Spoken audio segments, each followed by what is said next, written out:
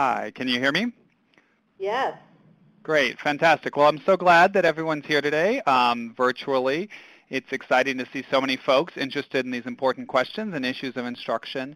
Particularly happy to see a number of folks from here in New York joining us here today. So I actually started my career as a middle school teacher. I taught English language learners at a middle school in California. And in my time as a teacher, I often thought that while I had some good tools and some things that I thought were working, I never felt that I quite had the support and the strong principles for instruction that I needed. And so one thing I'm actually particularly proud of with this research guide, with this practice guide, is that I think it provides teachers not only with some good, solid, research-based principles for their instruction, but that it explains and illustrates those principles through some really well-designed and thoughtful examples. You'll hear a bit about that today from Joan and Joe, but I also encourage you to read the practice guide and to look at it because I think it's the kind of document that can be a nice basis for rich instructional conversations with your colleagues at your school site. Not only about the sort of big ideas in the guide, but also about how to put those ideas into place, into practice. So the first thing I just want to do is acknowledge that this practice guide is sort of a labor of love over several years by a team of folks. So we had 6 researchers based in universities, 2 active educators based in school districts, and then the support from the Instructional Research Group team. I also want to acknowledge Noni Lasso, who was a member of the practice guide panel and who also contributed a great deal to these slides I'm using today. So when we think about English learners, we need to think about a variety of ways in which there are opportunity gaps and a number of systemic and big-scale kinds of challenges that they face in a variety of ways. So when we think about English learners and think about linguistic diversity, we're thinking about the degree to which English learners enter school with underdeveloped English skills, to at least as assessed by assessments, and that sometimes they may have underdeveloped skills in their primary language as well. We also know that students who learn 2 languages and become bilingual have cognitive advantages in a number of ways that we can leverage in instruction, and particularly that they have heightened metalinguistic awareness of the nature of language and strategic abilities to manipulate that.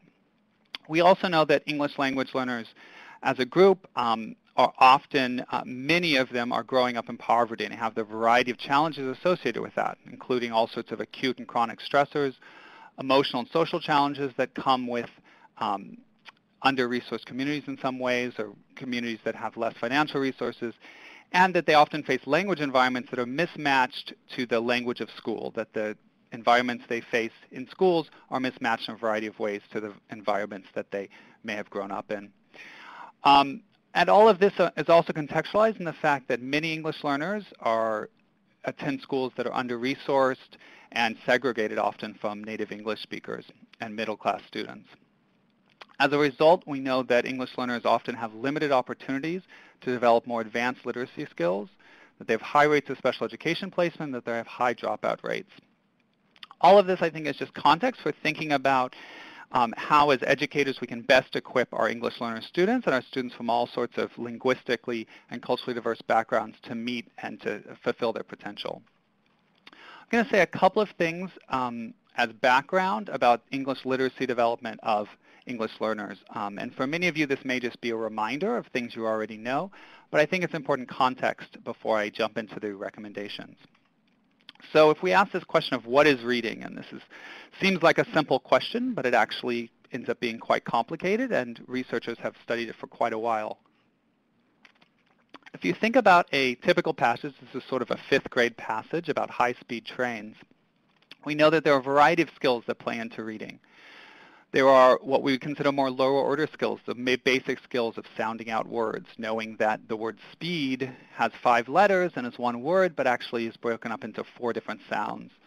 That a word like high, in order to pronounce this word, you need to see its relationship to other words like sigh and thigh. And that these skills, these sort of lower order reading skills, students must not just become accurate at these, but they may need to become fluent and efficient so that by 5th grade or so they can read 115 words correct per minute, for instance. Of course, this is not reading. This is just part of reading because, of course, there's a whole variety of higher-order skills that also come into play. So we know that students need to involve rich cognitive strategies to think actively while reading, that students need to be interested and motivated readers, that they need a more complex understanding of language, including vocabulary, relevant background knowledge, and understanding not just the meanings of words, but how those change and are adapted in different contexts. So the example here is the word service, which may not be that challenging to sound out, but to understand which meaning it has in this sentence or in this paragraph is quite complicated. Just as this one example, the word service has 14 different definitions or 14 different meanings. So figuring out which is the correct meaning, which is the appropriate meaning, having a deep understanding of the meanings of the word service is required for reading in a more sophisticated or complex way. One way to think about this is that there are two different problem spaces that play into literacy. So one being those lower-ordered skills or code-based skills, in terms thinking about concepts about print, the ability to manipulate spoken words, word reading, spelling, and then fluency. And that the other problem space, which is more complicated and larger in many ways, involves knowledge and meaning. So understanding concepts about the world, the ability to understand and express complex ideas, sophisticated academic vocabulary, and oral language skills. And that both of these problem spaces contribute to what we understand as literacy in terms of reading and writing skills, as well as the listening and speaking skills that support them. This distinction, I think, is important for thinking about English learners because we know from research that English learners may struggle with the skills around the code and sounding out words fluently and accurately, and that some of them may struggle, but they don't struggle any more than monolinguals do. So a lot of research suggests that this problem space can be a challenge for English learners, but it's not a particular challenge any more than it is for many monolingual speakers. On the other hand, the problem space involved with more higher-order language skills and meaning-based skills, many English language learners do struggle with this problem space when they're working in English. We know from quite a bit of research. The other piece to keep in mind is that for English learners, they are facing increased text demands, not only as they move up through the grades, but also with new initiatives like the Common Core or state standards. So for a first grader, reading proficiently means to be able to read a text like this, with quite simple sentences, quite similar to oral language. By 5th grade, students need to read more complicated texts that have more complex sentence structure and organization. By 12th grade, by high school, the text that students must be able to read and understand and make sense of end up looking quite different than oral language. They're quite different than the sort of basic narrative text that students encounter in early grades. So our English learners are faced with not just the challenges of working their second language, but also the challenges of a moving target, that they're trying to reach proficiency, and to be proficient readers, they must gain higher and higher levels with increased grade levels. So with that, I'll turn to the recommendations. And as I said, this is just going to be sort of a quick overview of the recommendations. You can think about it as a little bit of a teaser, maybe, that if I spark your interest or say something that sounds like it's something you'd particularly like to learn about, I'd encourage you to go into the guide and read more about that recommendation, but also take a look at the nice examples of how that recommendation can be put into practice. The first recommendation, which you'll hear a bit more about after I'm finished, focuses on academic vocabulary. And this recommendation talks about an approach to academic vocabulary that's more than just teaching words and definitions, but that's teaching students rich concepts and selecting a small number of words to teach in an intensive way across several days using a variety of activities. So in terms of the elements involved in putting this recommendation into place, and I'll just do this quite briefly, but teachers, educators should think about choosing an engaging, brief, but challenging piece of text that includes academic vocabulary. So one way to think about this is that we want text that students would like to read and are engaged in reading, and that those are organized around ideas that are worth talking about. So to encourage students to use words in rich ways, we need to give them ideas that are worth talking about. So debates, challenges, new controversies that students would be engaged with. In terms of selecting words, the research supports the notion of choosing a small set of words but teaching them in an in-depth way. In terms of the activities, and you'll hear a bit more about some nice examples of this from Joe and Joan in a few minutes, but we need to teach academic vocabulary in depth using multiple modalities, so different types of activities that involve writing, speaking, listening, debating, and so on. We also know from quite a bit of research that because the number of words that students need to learn is much, much more than we could possibly teach directly, we need to teach students word learning strategies that can help equip them so that they can figure out the meanings of words independently when they're reading and listening. The second recommendation focuses on writing instruction. And the idea here is that, the second recommendation focuses on oral and writing instruction and integrating it into content area teaching. The basic idea here is that the old sort of traditional model of an ESL teacher or ESL instruction that's separate from the rich content that students are learning in other classes is not very successful, but that rather the more opportunities we can have to help students develop language for the real, authentic, and sophisticated purposes of content area learning, the better off they will be. And I think for our teachers in the upper elementary grades, I think this can start certainly very early in kindergarten or first grade, but that as students move up into the upper elementary and middle school grades, this is a bit more challenging, but also a bit more essential. Because, in my time as a middle school teacher, my students spent some time with me in their English class, in their focused instruction around English development, but they also spent much of the day in social studies and science and math classes. And in those settings, they also need rich opportunities to develop language, not just general language, but also the specific language of those content areas. We know many students acquire very basic conversational English skills quite quickly or quite easily, but that understanding the rich disciplinary language that they need to succeed and to read and write complex texts in social studies or science is a new challenge, a new set of challenges that students may struggle with. In terms of putting this implication or putting this principle into place, we know that teachers can use a variety of instructional tools to anchor their instruction. And by this I mean that you can use tools such as a short video clip to anchor content area instruction and to build a common experience among students. So you can imagine a unit in which a teacher uses a very brief video clip at the beginning, provides an opportunity for students to discuss and have a rich conversation about that video clip, and that conversation serves the basis for returning to those key ideas throughout the instruction. We also know that vocabulary instruction is important not just in an English language arts class, but also in content area instruction, and that students need to learn both content-specific vocabulary, but also the general vocabulary that supports it, the general academic vocabulary that supports those words. We know that students need daily opportunities to talk about rich content, about content that's worth talking about in pairs and in small groups. I think, as many of you know, effective classrooms for English language learners are not quiet places. They're places where students are talking a lot, very actively. Doesn't mean that they're out of control. It means that they're often very structured, that these opportunities are structured in certain ways, that students are held accountable for talking about the particular content. They're held accountable for talking about it in increasingly complicated ways and rich ways, but that ultimately there's a lot of opportunities for students to work with content through English and through language skills. And then writing instruction is also quite important in content area instruction to give students opportunities to extend their learning and their understanding of content material. The third recommendation focuses on written language skills and how to provide structured and regular opportunities for students to develop these skills. I should say that for each of these recommendations in the practice guide, we provided a level of evidence rating.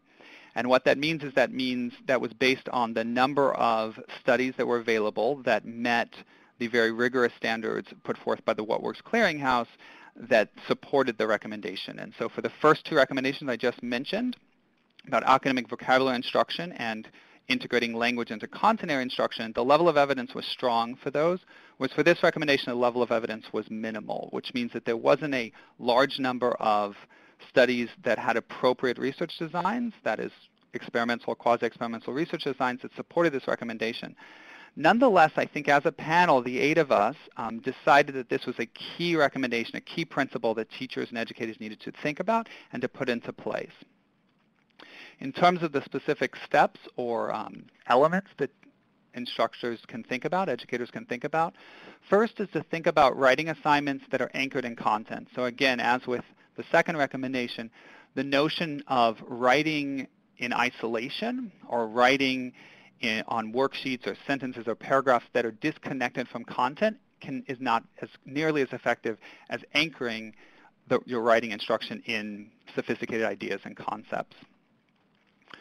It's also important to provide language-based supports to help students in their writing assignments. So these can be all sorts of things, from sentence starters to organizational frames to analyzing models of writing, all of which are ultimately designed to help students understand the language demands involved in writing and to meet those demands.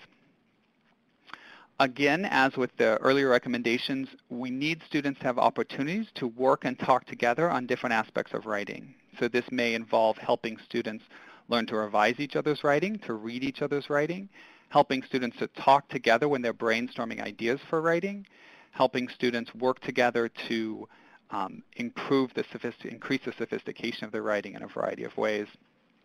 And then, of course, it's also important to give students regular feedback and constructive feedback on their writing, as well as assessing writing in a thoughtful way to identify students' instructional needs. This can take a lot of time, of course, and preparation for educators, but I think it's really essential so that we understand how our instruction is helping students make progress in their writing. The last recommendation involves providing small group instruction and interventions for students who are struggling in areas of literacy and English language development. And the level of evidence for this recommendation was moderate, so it had a few more studies than our third recommendation, but a few less than the first two recommendations. The idea here is that we need to think about English learners who may be struggling, particularly with more basic skills in reading, and provide them with some additional intervention that adds value. So when we think about how to put this in place, the first question is how to identify the students who are struggling, and not just struggling perhaps because they are new to English or that they're new to particular challenges in schools, but that they show and demonstrate persistent struggles.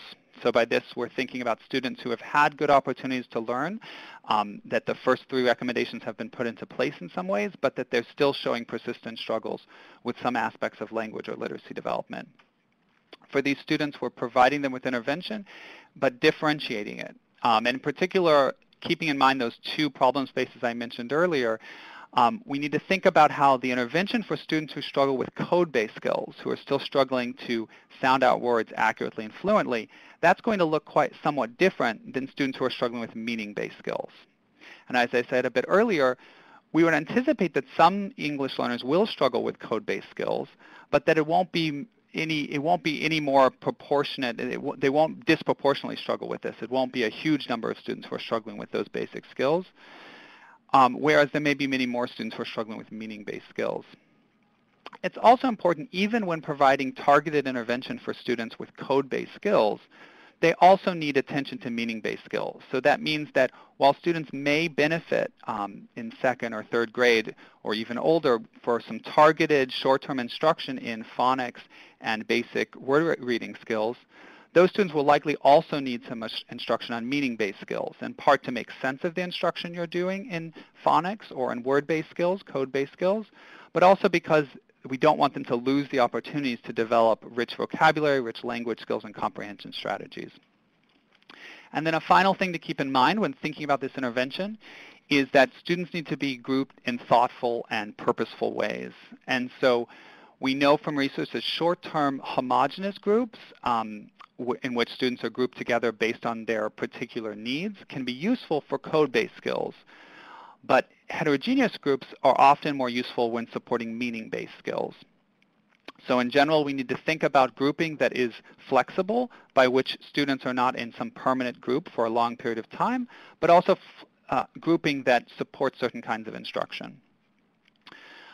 Just as a sort of to finish up my overview here, I'd like to point out that I think in many ways the recommendations overlap with one another. And so as you think about how to implement some of these ideas, I think you should think about what you're already doing and the ways in which these recommendations overlap with one another.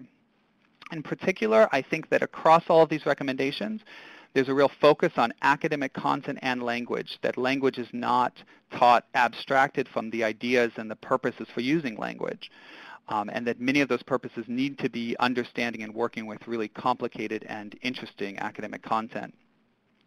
That as we think about providing this instruction, that we're integrating opportunities for reading, writing, and discussions, rich conversations, but that we're also supporting that with various types of scaffolding and support. That we're providing some explicit instruction in word meanings and word learning strategies, in strategies for writing and so on, and that we're providing this with varied groupings that are appropriate to our students' needs and that ultimately can help them reach much higher levels of English proficiency and of academic content knowledge than they might be able to otherwise. So with that, I will turn it overall open up for questions. Okay, so I see here Linda has put up a great question for me. So I'll just read this if folks don't, yeah, I'm not sure if folks can see this, but I can. Do you want to read it, Linda, or do you want me to? Yes, Michael, and thank you so much. That was a wonderful presentation. And I think you kind of addressed this already, but there's been a question posed that how do you prioritize which of the 4 practices should be emphasized first, or do you roll them out, all the practices simultaneously? Yeah, I think that's a great question. And we had some discussions at a couple of other Bridge events recently about this issue. My thinking about this would be that at a particular school site, a team of teachers and maybe a team of teachers and administrators and support staff should come together and think about what they're already doing well and what they could prioritize next.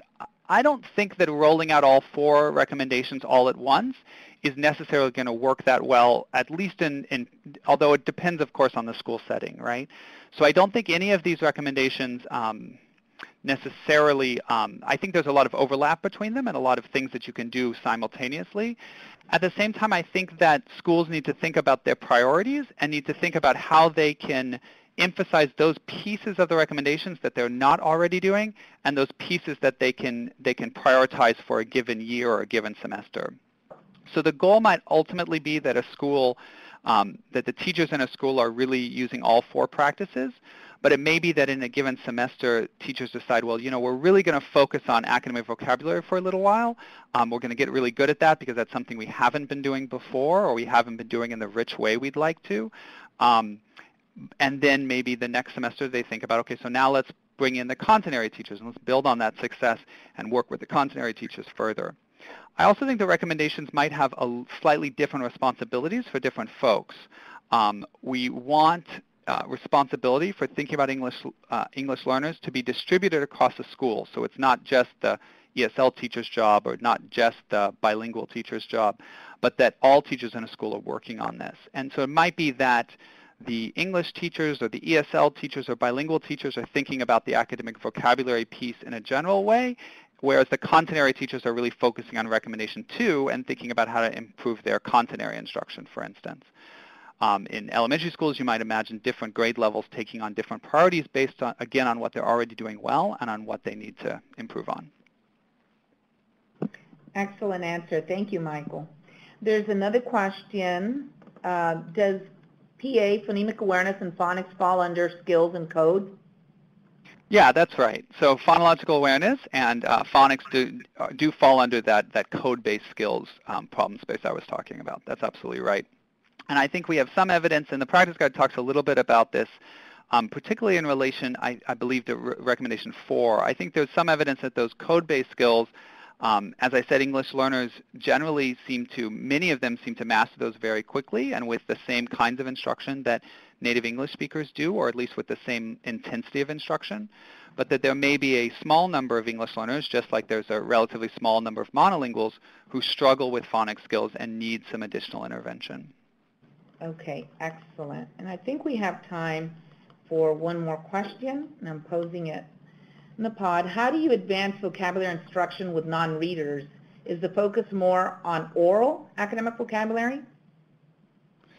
So I'm assuming that this means sort of pre-readers, so kind of emerging readers in kindergarten and first grade. I think that's right. I think that we should think about, in the earliest grades, we should think about vocabulary instruction that is anchored in text in a certain way, but that may not necessarily mean that students are doing all the reading themselves. So there's good work in kindergarten, for instance, around rich academic vocabulary instruction through book reading and through read-alouds. And I think that can certainly be very helpful. I think that even for kindergartners and first graders, exposing them to how a word is spelled is helpful. So we don't want to do it entirely free of any connection to print. But I do think it's valuable that for kindergartners and first grade, second grade teachers to think about including opportunities to work with academic vocabulary orally. I also think that the words that you would choose for vocabulary instruction in a first grade classroom might be somewhat different than the words you choose for, say, phonics and reading instruction. Part of that is because we want our students to be working with somewhat more sophisticated word meanings than they necessarily can always decode at a given level. So kindergartners and first graders who are still learning to break the code, we want to make sure that they're not just learning words like cat and cap, that they're learning how to read and how to decode. We also want them learning words like analyze and exploration, so that they can start learning words that they may not be able to read quite yet, but that start in their oral vocabulary. Okay, thank you, Michael. Now, would the answer be the same if they were older non-readers? I think so. I think for older students, it's rare that you have students who are sort of completely not, I'm not sure I love the word non-readers. I'll say that. I think that there are students who may have very limited reading skills in older grades. I think that, and I think for those students who are still in kind of very early levels of learning how to read, that oral vocabulary instruction is really valuable, absolutely. I think that at the same time, if you have older students who are struggling to read, you want to balance that time that you're spending on oral academic vocabulary instruction with the kinds of interventions to teach them to read, because we do know that we want to make sure that students have time for both, of course, right? And that for older students, even if they haven't had a lot of educational background or they haven't had a lot of experience where they've been able to learn to read, that there is evidence that they certainly can learn to read, and that older learners can actually do it quicker in some ways, in some settings at least, because they have more sophisticated sort of cognitive skills in general that they can use to figure out the code. Excellent. Thank you so much, Michael. I think that you've offered a lot of great information. We've concluded Michael's presentation. However, Michael will be available for additional questions at the end of this webinar. And so thank you, Michael.